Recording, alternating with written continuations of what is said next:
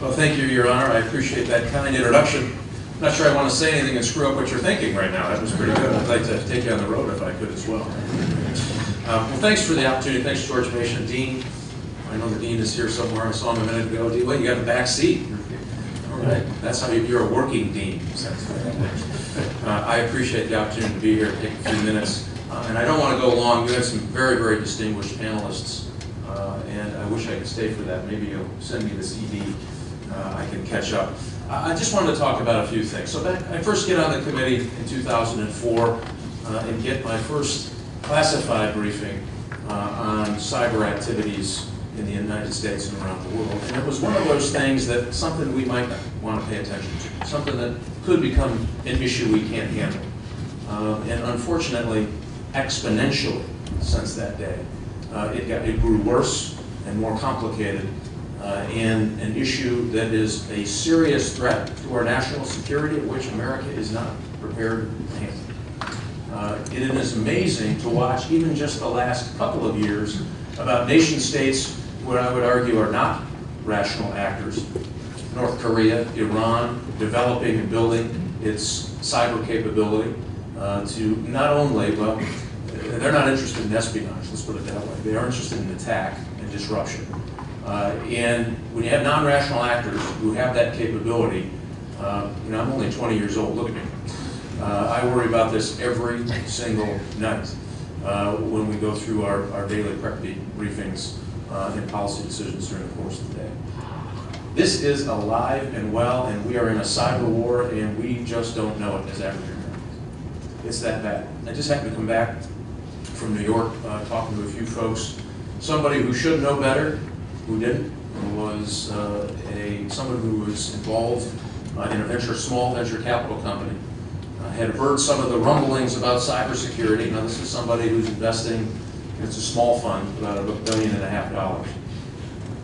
They went back and said, you know, you just spurred us on to check our systems to see we're just too small for anyone to pay attention to. So they brought in a security company and found that the Chinese had been on his network probably, they were estimating between 6 and 8 months. This is a small firm when it comes to venture capital firms in a city like New York. It is so prolific, so dangerous, and so bad. We had better do something now, or on our collective watch, we will destroy the economic prosperity of the United States. And I don't say that lightly. We have several different realms now you have to get to, reams of political hacktivists, people who are trying to make a point, anonymous. You have individual criminals, you know, the guys in the bunny slippers in their mother's basement who are trying to break into your account and steal a few bucks. Organized criminals internationally who are well-trained, well-schooled, many of them former intelligence officers from places like Russia. And you have that cyber espionage the Chinese have engaged in, which is no comparison in history of the amount of economic wealth that they have stolen from not only just the United States, but other innovation economies, Japan and Germany and South Korea and France and Great Britain, and the list does not stop. If you have something of value, they have geared their military and intelligence services to configure a way to make a priority to steal intellectual property, to bring it back to China, to repurpose it, develop it, and put it into the market. It is a horrible, presents a horrible competition disadvantage for countries like the United States, who are so heavily dependent on our innovation for the next generation. One of the things that we have to do is begin to protect ourselves first. So here's how we do it. As the chairman of the Intelligence Committee, it's my job, as the director can tell you, to beat on these folks and say, you know, what do we know about X? We got to fill in hole Y. We need information about these 3 things. So we push them, and they come back with their proposals, and they go out and do their work around the world, and they go out and find out what bad actors are doing in the cyber arena. They bring that information back, and we use that to protect our .mil networks. And candidly, our .mil networks are very well protected, probably the best in the world. Problem is about 90%, actually 80% of all of the networks across the United States are private networks. And so we are prohibited from sharing that information with the public sector private sector, excuse me, in a meaningful way that they might be able to protect their own networks. You know, I was an FBI agent in Chicago.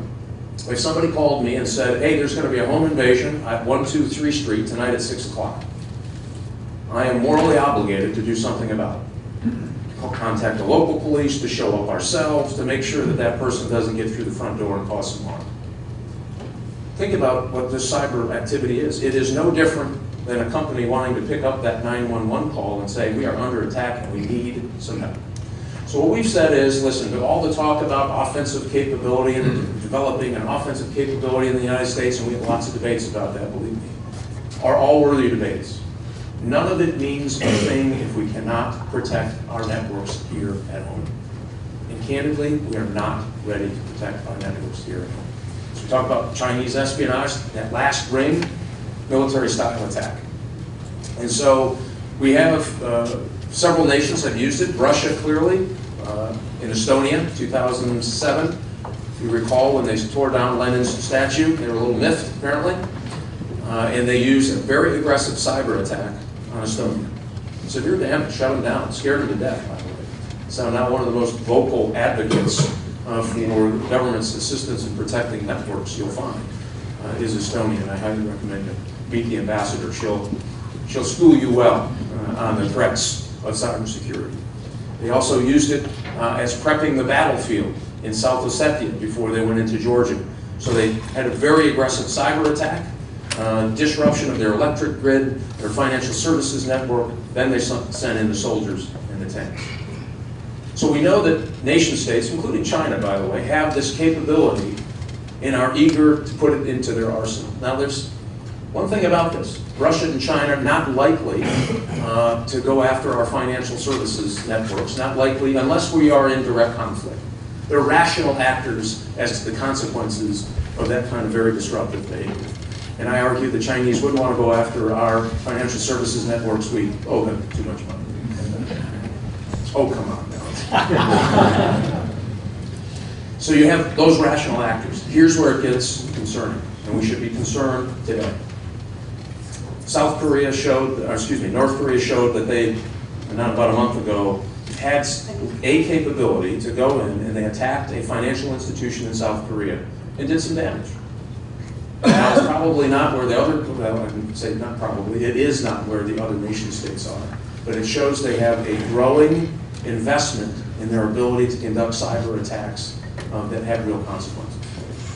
Iran clearly has exponentially gotten better and is learning every day.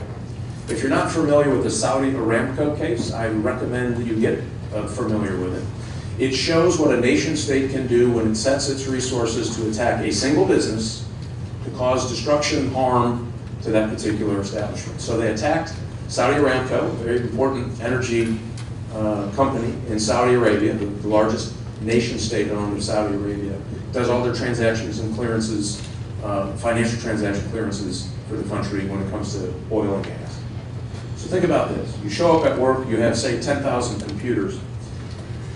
You show up to work that day and 7,000 of those computers don't work anymore. And everything that's on those computers is gone. You can't reboot it, you're not going to find it again, it's gone. You can't even turn it on. It is a paperweight on your desk. They destroyed 30,000 machines in the attack on Saudi Aramco. 30,000. Here's where it really gets interesting. They also went in and manipulated data. So instead of Mike Rogers owing Saudi Aramco $100, they had it turned around the other way. They manipulated data, they destroyed data, and then they destroyed machines. The scary part was it almost caught fire in the telecommunications network. It spilled over. I don't think that was by design. I think that was just by the propagation of this particular malware that almost shut down and destroyed certain pieces of equipment in the telecommunications private companies that are operating in that particular region. And it doesn't take too far, if you understand common communications, that can hop pretty quickly, not only across the Middle East, but across continents, across oceans, and get to a place like the United States. And if that doesn't worry you enough, imagine that.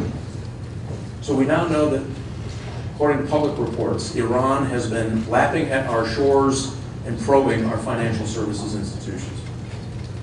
Not with their best stuff. Their best stuff was, we believe, Saudi Aramco plus.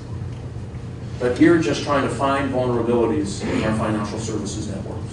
Why is that a problem? Imagine a bank that does, say, $8 trillion, $9 trillion in transaction clearances a day. Gets attacked, and the data is lost, the machines are broken, and we have what we would call chaos in a hurry. They know it. They're not a rational actor. They're corner dogs at this point in the world, isolated clearly, and they're on the offense. This is a huge problem. It is not Orwellian. It's not Hollywood. It's today. The problem is most people at home don't have any understanding of the impact and how that might impact their lives. Trust me, if you have money in a 401k account, you will be impacted. If your check, for those federal employees, some of these banks clear a whole bunch of federal transactions, that stops. Meaning Social Security checks can stop for a period of time, and try to imagine going back and reconfigure that in a timely way to give people their checks. So you can compound this pretty quickly and get to a place where chaos is the reign of the day. And here's why I think this is important and why we have to have this debate. No, I'll stop talking, take some questions. The internet is 1/6 of our economy today.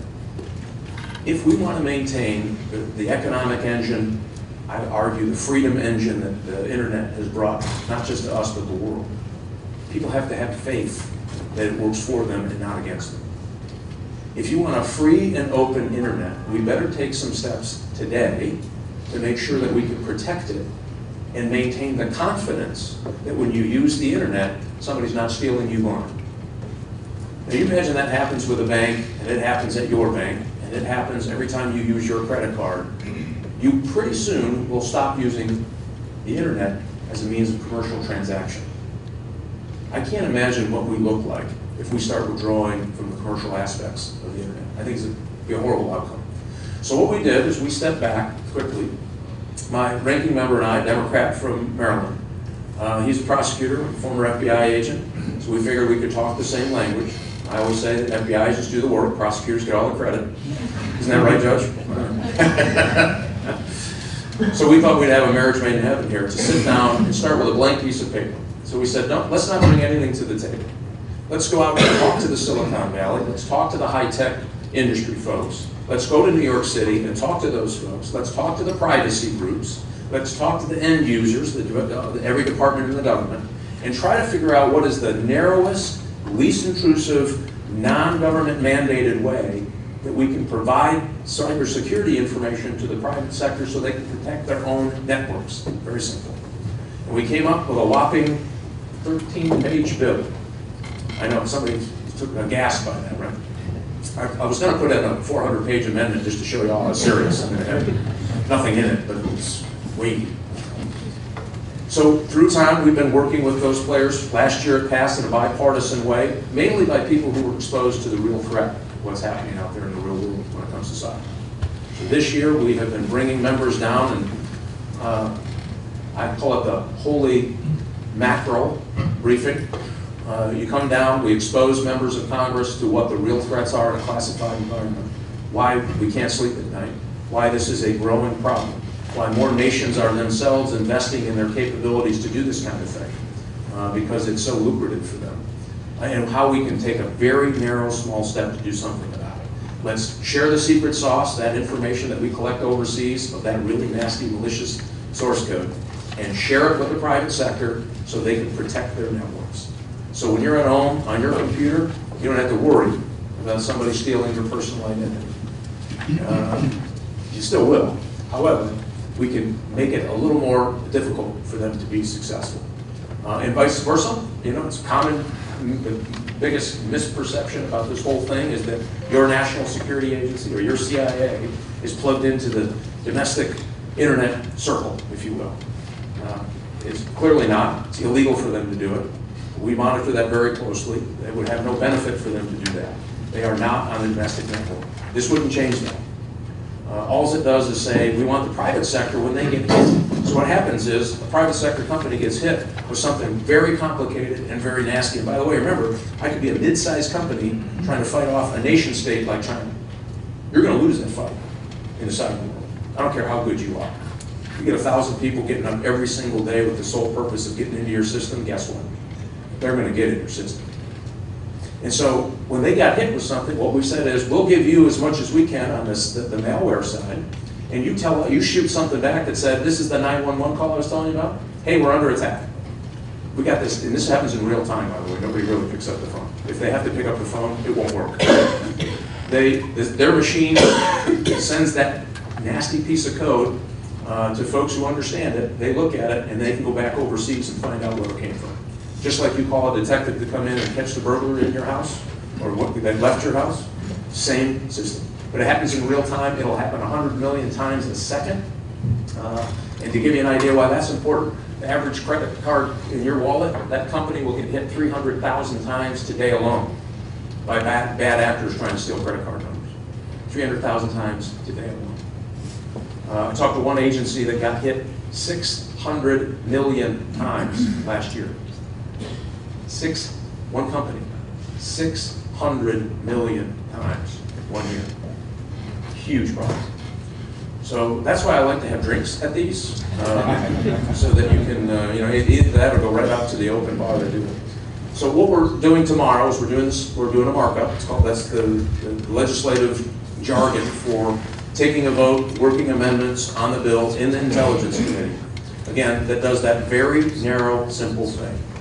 Have the government share what it knows, and when you get hit as a private sector, only if you want, 100% voluntary, you share that malicious source code back with the government so that the government can take it and try to figure out who the perpetrator is and build those signatures into their network so we can stop this stuff from robbing us blind, as it is, it's happening every day. So we're looking forward. Maybe I can take a few questions if I haven't depressed you enough already. Yes, sir.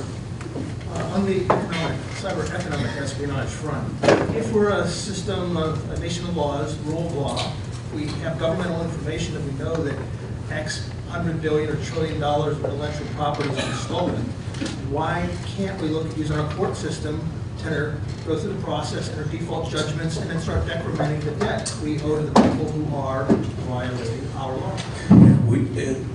Because we're members of the WTO, there are companies that choose that route. It is just not successful. If you have a country who is using its government, military and intelligence services to steal information for the sole purpose of building its economy, you can tell that the rule of law is not nearly as important to them as we would think. It works in a system where both parties believe in the rule of law. You go to court, some win, some lose, right? That's just the way our system is. If you respect that system, it works fantastic. If you don't respect that system, it will hardly work at all. So there are efforts underway to try to raise the pressure on countries like China. And remember, they have to grow at about 7% a year just to maintain their social program. Grow. I mean, we'll be lucky if we hit 2% this year if we're lucky. If we're really lucky, we'll have 2% growth. So you imagine it. So they're not great innovators, but they have shown that they can be great, I won't use the word, but they're taking a lot of stuff, right? And so they can take that material and it helps them fulfill their need. So by us filing a charge and doing it that way, I don't think will work. I think by raising the pressure diplomatically, this should be the number one, number two, and number three bilateral discussion on any issue we talk about from China moving forward. I argue. Got to get them there. Yes, sir. You talked about what your committee is doing. What cooperation are you getting from the Senate and from the administration? Oh, look at the time.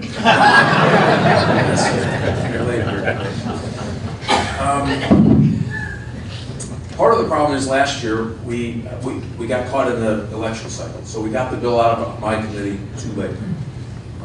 This year it's better, much better awareness. You cannot open the paper today without another example of a cyber theft, cyber intrusion, hacking. That's helped, unfortunately. It's one way that's helped build the awareness in both places. So the good news is I'm having a constructive dialogue so far with the White House and constructive dialogue in the Senate. So we're going to get a bill by the end of this year that will get on the president's desk and get signed. I believe that. We are right in the middle of the making sausage part of that whole thing. And our goal is to protect privacy, civil liberties, let people understand exactly what the bill does. If people don't have faith that this thing is not intruding on their lives, it won't work. We need to make sure that that's right, and it doesn't. It's not a surveillance program, it doesn't matter. So we're going through that process now, and we're going through this education process. I mean, if you know a member of Congress, I highly recommend you call them and say, whatever you're for on cybersecurity, you better get out there and start fixing it. This is a great opportunity to do that.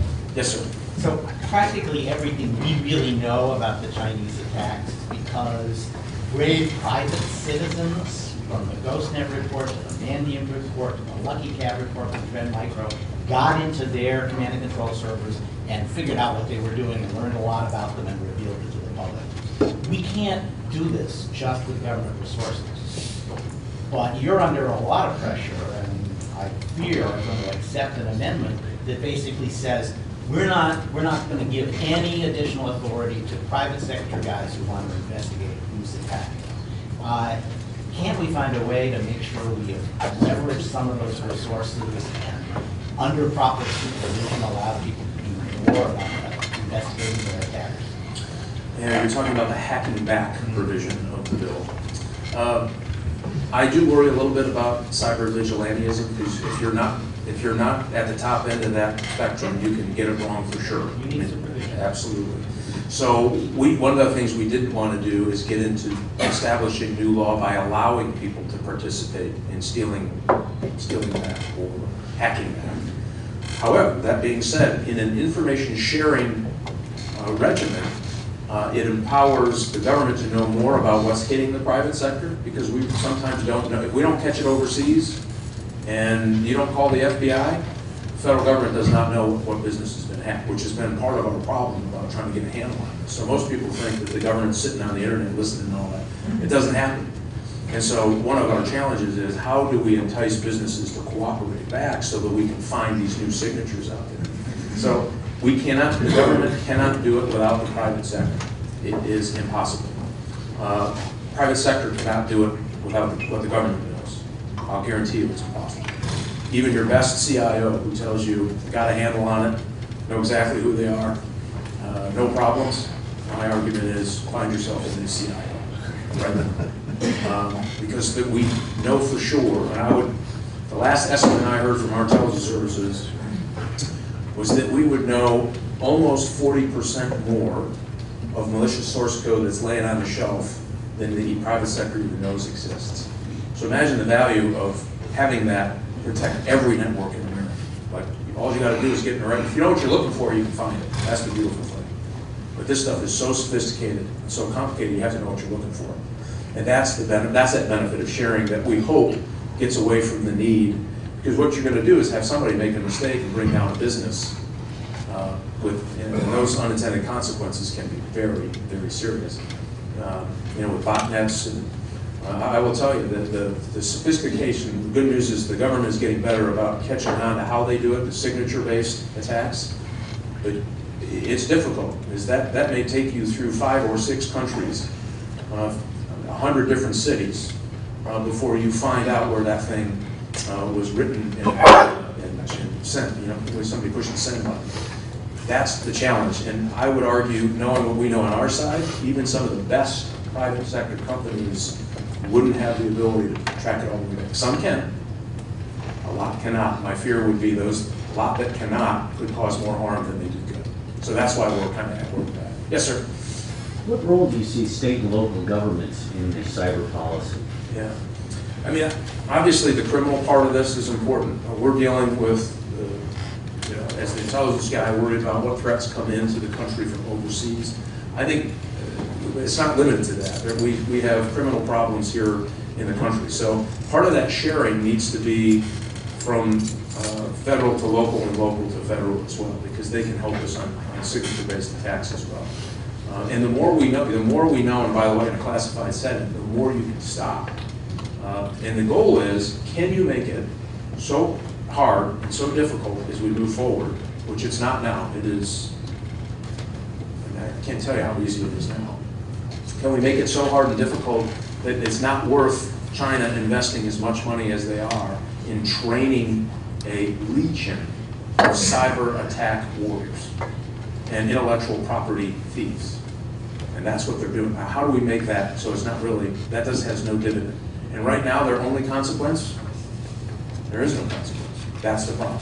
So that's why the sharing regimen between them. And then what you do is the state and the federal, our state and local will be heading out, trying to hopefully find those criminal elements that are operating within the United States, conducting crimes here. And the FBI is going to be part of this as well. So you have that, hopefully that dynamic in that way. Right, all the way in the back. In your markup of the bill, do you intend to address at all DOS attacks on 911 centers? Well, we wouldn't do it specifically by institution. You would hope that local unit of government would participate. Again, this is all voluntary. There's no mandates in this whatsoever. I don't think that would work. And so you hope that they participate. The FBI I will tell you, is getting better and better and better when it comes to the forensic cybercrime part. There are discussions about, hey, how do you try to stop it before it hits? That is a much more difficult proposition, and one that we wrestle with quite a bit based on what the FBI's duties and assignments are here in the United States. So we hope through this sharing regimen you can get at a lot of that. And here's the other benefit: when that 911 center is hit, God forbid, if you have real-time sharing capability and you're part of that loop, it is much easier to use the capability of, say, the FBI, who has this growing cyber capability, to find them quickly and have somebody hauled off in handcuffs and put in jail. And you're risking people's lives when you do that. Pretty serious. Thank you. A couple more. I don't know how many more you want to. I know you have a great panelist here. Panel of panelists.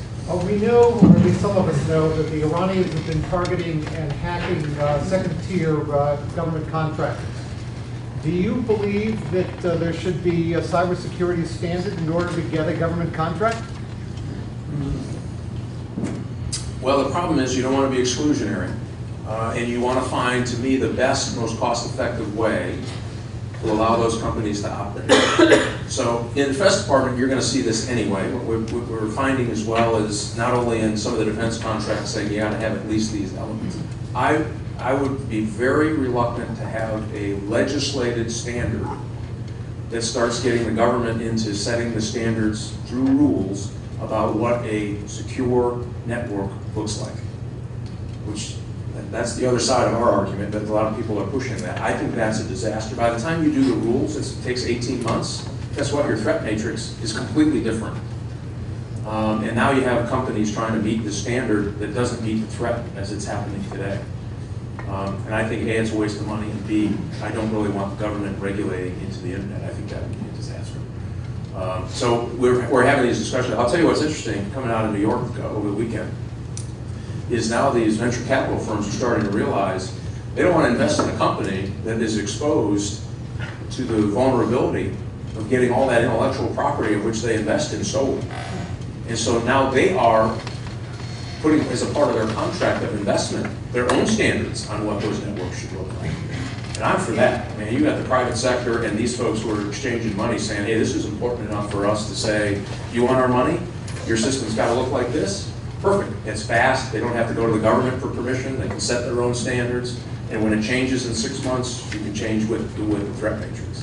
So I think that market force is starting to kick in by the sheer volume of lost economics in this, that I think is going to have a great outcome. I'll just take a couple more questions if I can. Yes, sir. Andy Cameron with Osher Nexus. In the war on drugs, we found out that banks were a big part of the problem of moving money back and forth.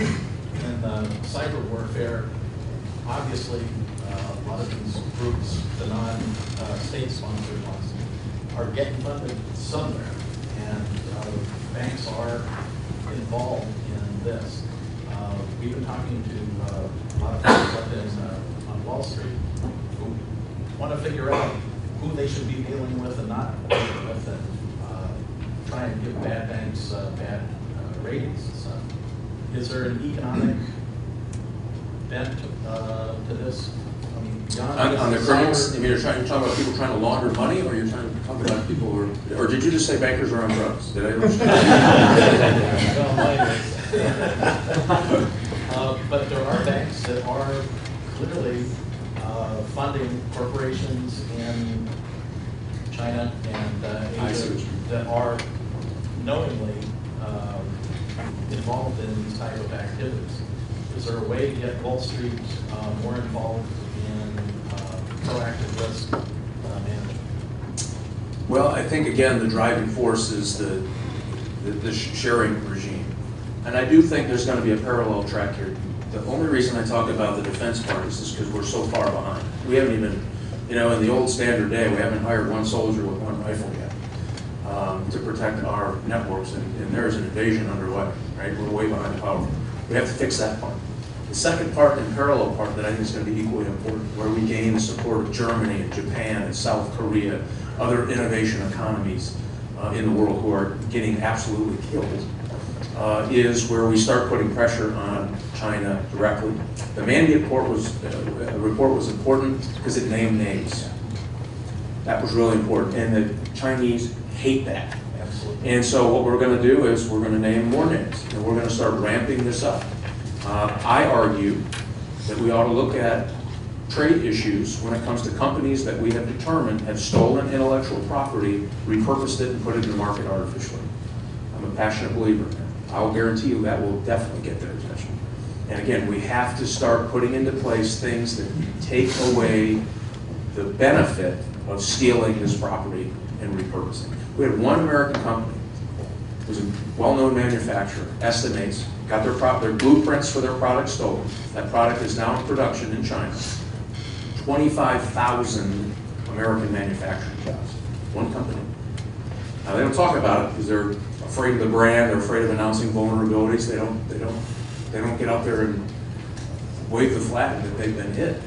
But that's the kind of thing that's happening. There was another company that actually came to us, right, a company named American Semiconductor, who went to China to do a joint venture. Right? He has technology, or had technology, that would allow windmills and solar to be converted to the grid. Right? He had this patented technology. The Chinese government stole it, all of it. He went from a company that was valued at $1.8 billion to a company that's worth about $170 million today. He is no longer doing business in China.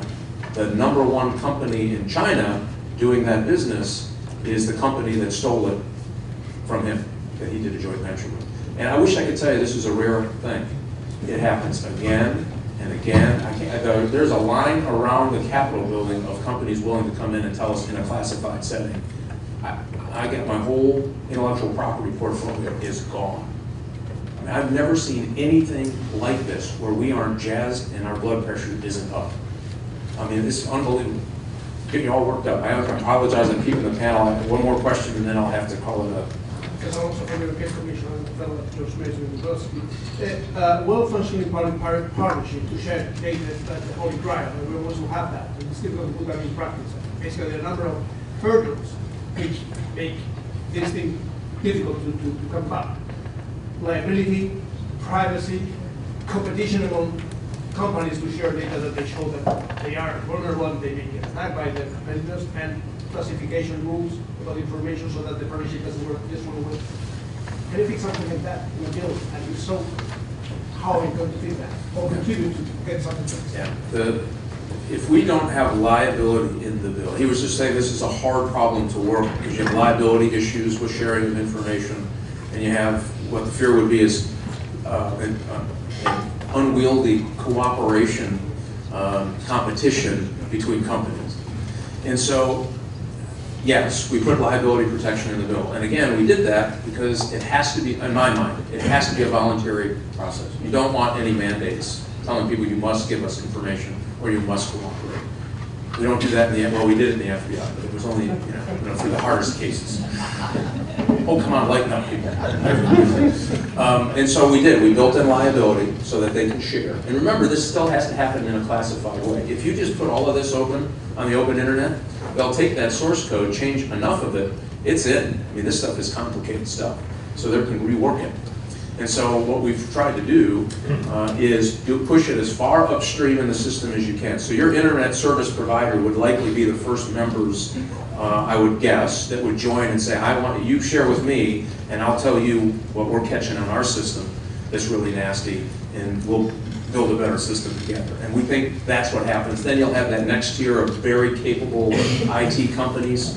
If you're at a small company in America, you don't want to build a SCIF and have to meet all the standards of having and maintaining a SCIF and having the people for compliance for the SCIF just to share information if your ISP provider is already getting it, right? I would spend money. And so that's where we think we get the value on that downstream. Somebody was talking about supply chain. That supply chain is very vulnerable. That's how we think we can help the supply chain before it ever gets to their network, their personal office network. It has to go through that ISP provider that is sharing classified content. Thanks, everybody. Get involved in this discussion. It is very, very important.